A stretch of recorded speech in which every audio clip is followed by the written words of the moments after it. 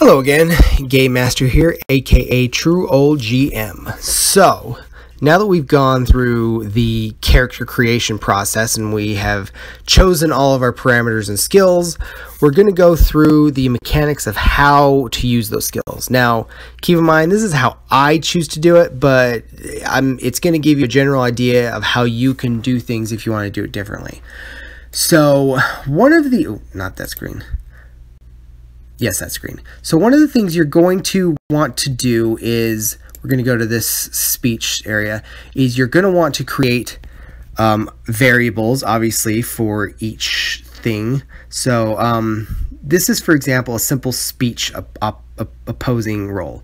So the enemy has the parameters, and I basically made, so if you go to this guy here, when he shows up, so I create each of these, the event itself has all the parameters that it starts off with. And then in the common events, I make a separate variable where the enemy awareness equals the event awareness. This then allows me to sort of manipulate it within the common event, but still have that in place if I need to use it later. So for example, the enemy awareness in this speech, because awareness is going to be the parameter it's opposed to, is going to be equal to the event, and then the enemy's defense, that, you know, the variable that I use for all their defenses, are going to be equal to the awareness, multiply that by 5, and then add that level modifier we talked about in the last time, so that the enemies all have... This is how you can create enemies that get more powerful as you level without having to create a lot of enemies, is just give them this modifier so that all of their skills go up by about 2 every single time you level up. And I haven't really tested this out in the long term, but in theory it makes sense.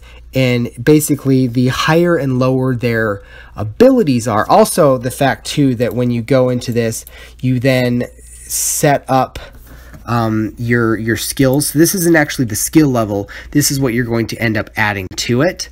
So you go in here, and so this will make it. So let's say you're level 5. This is going to make, and you have an awareness of 5. This is going to make it 25.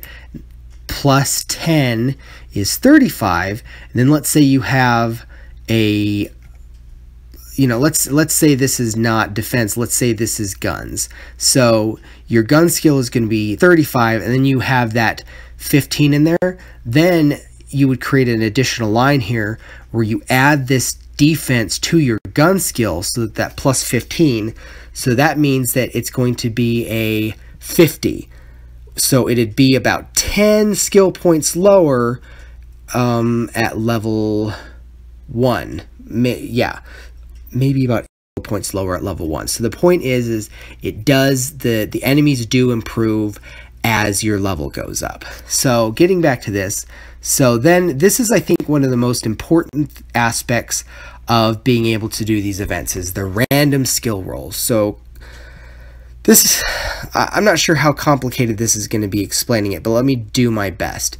So you've got this parameter I'll set here. So the event awareness, multiply it by 5. So let's say if it's level 1, that's going to be, and let's say this is 5, so that'll be 25. It'll be a 27 defense against the speech modifier. So 27.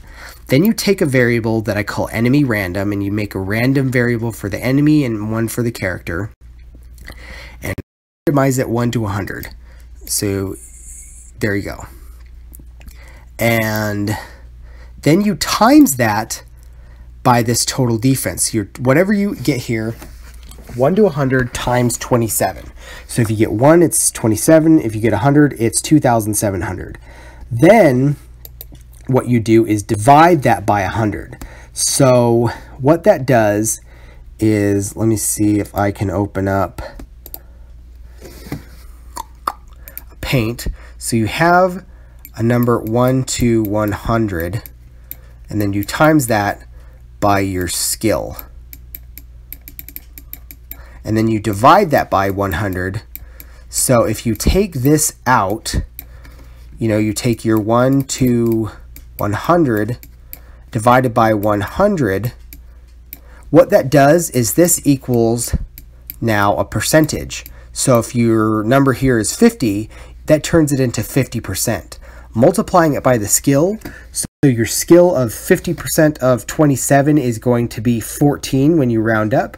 So essentially what this allows you to do then is generate a number between 1 and 27. So once again, make a random number between 1 and 100, multiply it by your final defense or whatever skill you're using, so this one's 27, and then divide that by 100. So that'll give you a number between 1 and 27. And then something I do, so you do the same thing with like the player. And something that I do is so let's say that you have an enemy defense of 20 and you have a character speech skill of 30. Essentially, you're doing a 1 to 30 versus a 1 to 20, which means there's really more chance than not that the enemy is going to beat you on that skill roll. I think there's probably like a 1 in 3 chance of you actually beating him, which is kind of lame considering the fact that you have a higher skill and a higher parameter. It almost defeats the purpose. So what I then did is whatever you end up on that one between 1 and 27, I then multiplied that back by his awareness skill, which is 5. So it can be anywhere from, if he got a 1, it would be 5, or if you got a 27, that'd be whatever 27 times 5 is, 270, so 135. So anywhere between 100 or 5 to 135. And then the same thing for this guy, for the character is a lot more simple because the parameters are already programmed into the character.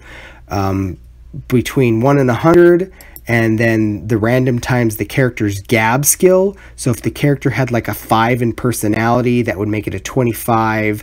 And then say they dumped all their starting points and they had 10, so that would make it 35. So number between 1 and 35 divided by 100. And then times that by personality, so that's anywhere from 5 to 35 times 5 is 175. So you have 5 to 175 versus 5 to 135.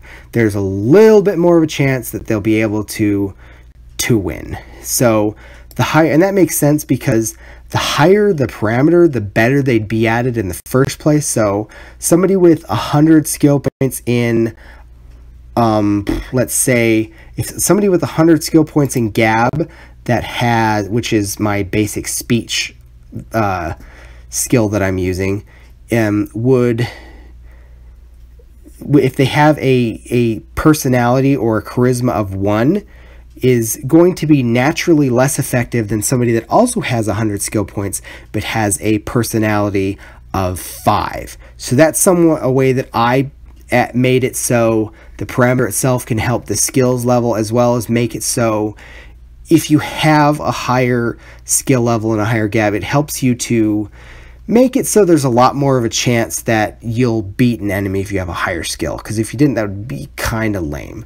And then once again, I have one for Intimidate, but that's sort of how opposing skill rolls work, is you want to have your skills as variables, and you want to do this random. So one more time, we'll just go over this just to be sure.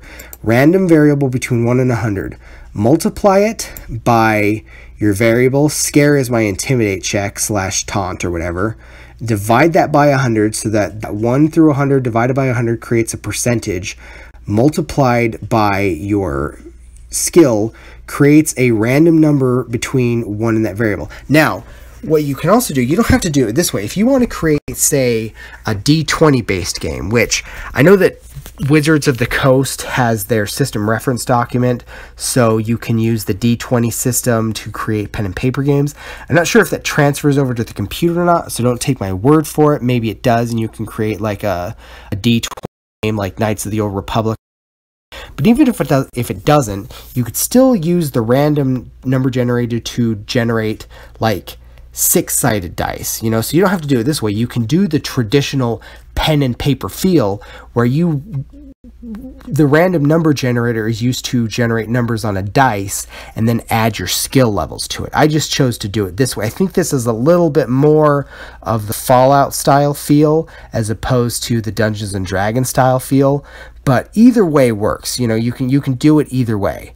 So that's an overview of opposing skill rolls. There's you know, an event for guns. So if somebody shoots a gun versus the defense against that gun, there's speech, intimidate, an unarmed skill, a melee skill, and a lot of these are sort of sub-common events of what's going to eventually be the battle event. And this is going to probably be like 2 or 3 videos long when we get to this.